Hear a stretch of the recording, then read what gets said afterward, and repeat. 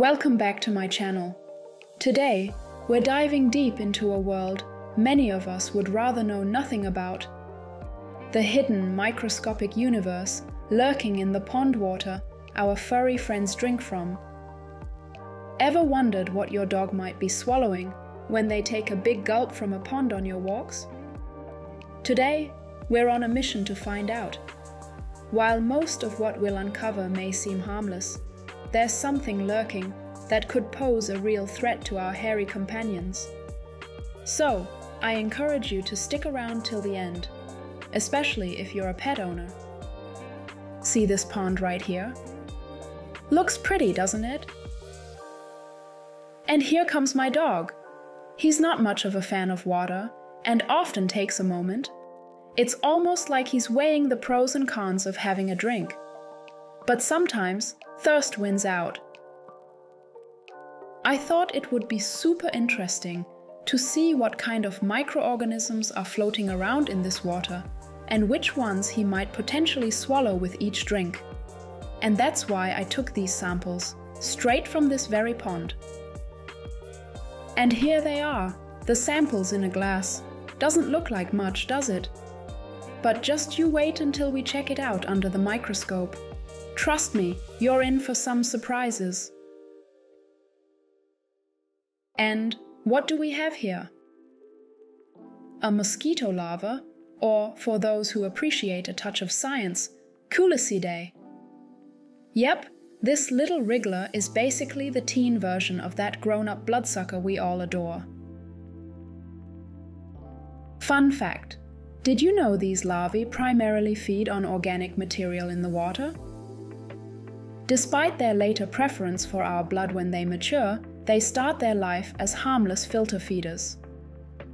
Speaking of feeding, see how it turns its head 180 degrees? Those are its impressive mouthparts in action. They're not just fascinating to watch, but are essential tools for filtering particles from the water. Have you spotted those fine hairs on the larva's body? Nature seemed to think these little ones should start out with a plush coat. These hairs play a crucial role, helping them filter and consume organic material from the water. As for their life cycle, the duration from larva to mosquito can vary, based on environmental conditions, spanning anywhere from a few days to several weeks. Once they've matured, they transform into those pesky mosquitoes that buzz around us on warm summer nights. Now you might be wondering, is it dangerous for my dog if he swallows such a larva while drinking from the pond? Luckily, these larvae are harmless to dogs. At most, it's just a teeny snack on the go.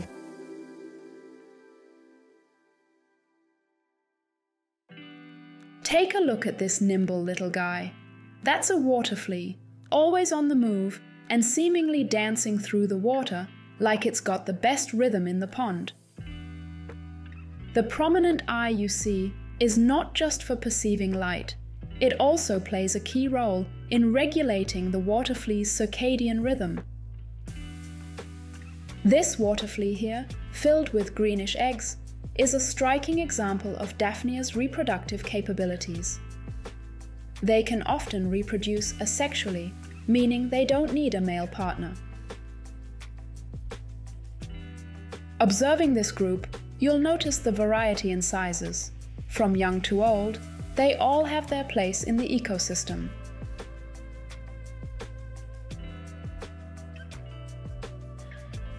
Sometimes you might encounter water fleas that look a bit different in color, like this specimen here. This reddish hue of the water flea is due to the carotenoids, providing it with natural UV protection. A fascinating mechanism nature has given these tiny creatures. If you look closely, you can even see its heart. It beats at an astonishing rate of up to 300 beats per minute. By the way, I've already made a video about Daphnia. For those interested in diving deeper into this topic, You'll find the link in the description below. A note on their diet. Water fleas aren't picky eaters. They feed on algae, bacteria, and other organic particles. This makes them a key player in their environment's food web. Another intriguing fact. Water fleas can tell us a lot about the water quality in an area. They are bioindicators, meaning their presence or absence can provide insights into the health of a body of water. What you're seeing here are green algae, presenting as countless long, thin green filaments floating through the water. These are the exact ones we saw in our water sample in the glass. Green algae are essential for ponds. Not only do they supply vital oxygen, but they are also a crucial food source for many microorganisms. Now, let's discuss their vibrant green color. Those are the chloroplasts. These tiny structures within the algae cells perform photosynthesis, converting sunlight into energy. Thanks to them, the algae not only have their signature color, but also the remarkable ability to oxygenate the water. Under all the organic plant material, something's lurking. Do you see that subtle movement? What could that possibly be?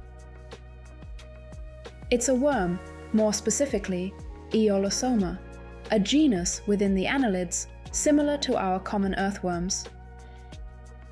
With its smooth movements, it crawls through the plant material, almost as if it's carving out its own little jungle path. They're omnivores, feeding on both plant remnants and tiny microorganisms. With their ability to decompose organic material, they significantly contribute to the health and balance of freshwater ecosystems. Now, under higher magnification, you can clearly see the bright red and orange dots on its body. It's believed these might be oil droplets, which could help the worm store nutrients, although scientists aren't completely certain yet. Here, you can distinctly see the long bristles that run along its sides. These bristles, also known as chaetae, aid the worm in moving and anchoring itself in soft sediment or mud. They act much like little grip aids, allowing it to move efficiently across various substrates. But the Aeolosoma wasn't the only intriguing dweller in our pond sample. Here, we've got another fascinating worm. Much like the previous specimen, this one is also closely related to the Oligochaeta group of annelids, like our familiar earthworms. If you look closely, you can observe its digestive activities in its intestine. It mainly feeds on microscopic particles, including algae and bacteria. Think of it as a micro vacuum cleaner for our pond. Pay attention to its movements. Like a little acrobat, it twists and turns, sometimes darting forward in quick curly motions. And yes, this worm too has bristles, assisting it in moving effectively. Oh, and just see how it's trying to squeeze itself under the cover slide. Look at its head, already peeking out. Those two tiny dots you see on its head could be eye spots, quite unusual for Oligochaeta members. Now, you might wonder if it's a concern for your dog to drink from the pond and possibly ingest some of these worms. Does your furry friend need a deworming treatment? Truly, there's no need for concern. Your dog definitely doesn't need any deworming treatment because of these two microworms. They're harmless.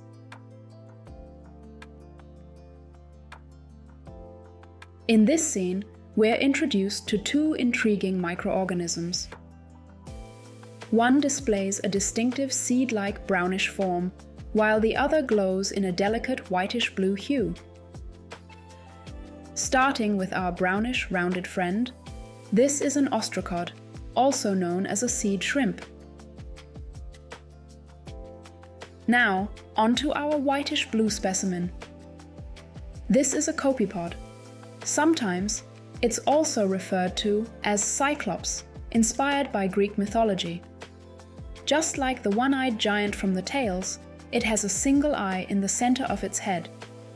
This eye helps detect changes in light intensity, aiding in its navigation through varying water depths.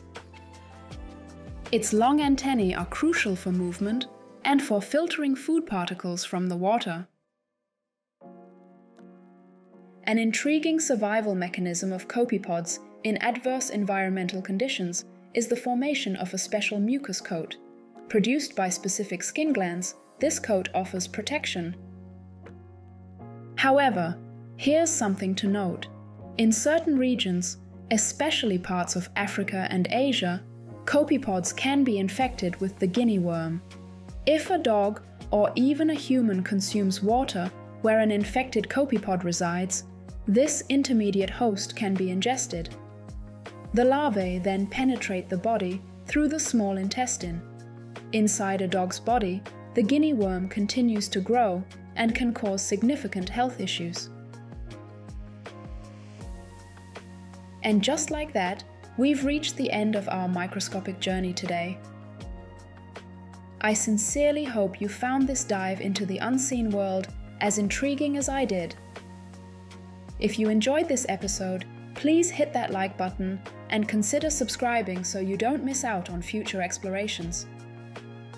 If there's something specific you'd like to see under the microscope, feel free to drop your suggestions in the comments below.